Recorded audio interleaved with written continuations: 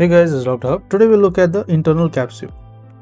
So the internal capsule, and these are the parts and the fibers. We're looking at parts and the fibers.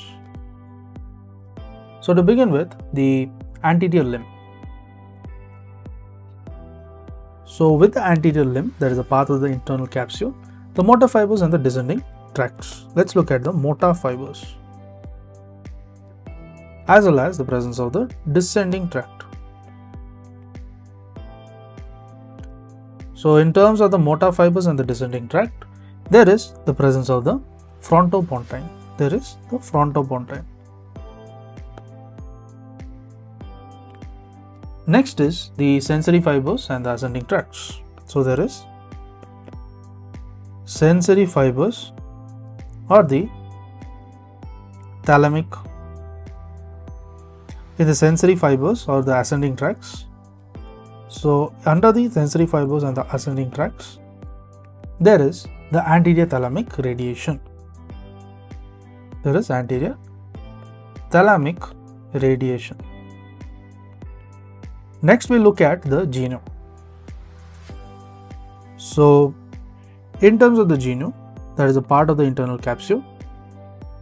So let's look at the motor fibers of the descending tracts. So there is the motor fibers or the presence of the descending tract. So under the motor fibers and descending tract, it includes the corticonuclear and the corticospinal. There is a corticonuclear, infonuclear and the corticospinal. Then looking at the sensory or the ascending tracts, the sensory fibers or the ascending tracts. So under this, there is a superthalamic radiation.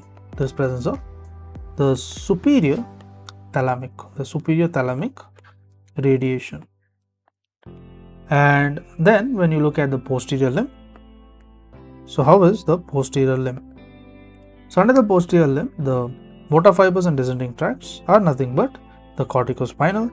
There is a corticorubral as well as a frontopontine. Next we move on to the sensory fibers or the ascending tracts.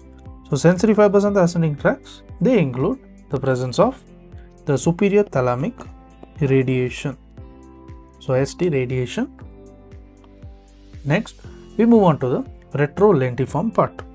There is a retrolentiform part. So under the retrolentiform part, the motor fibers of the descending tracts. So what do they include?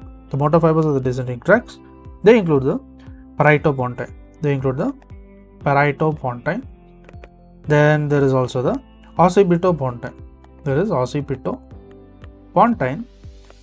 Then comes the presence of the occipitotectal.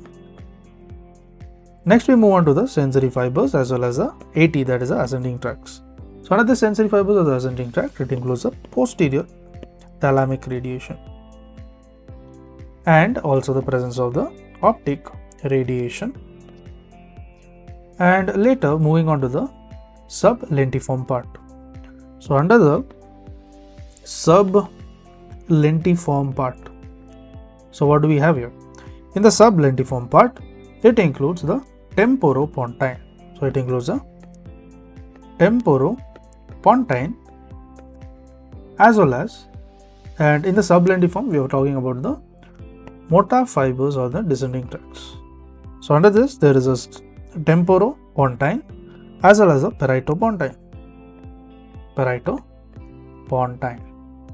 Then we look at the sensory fibers or the ascending tracts.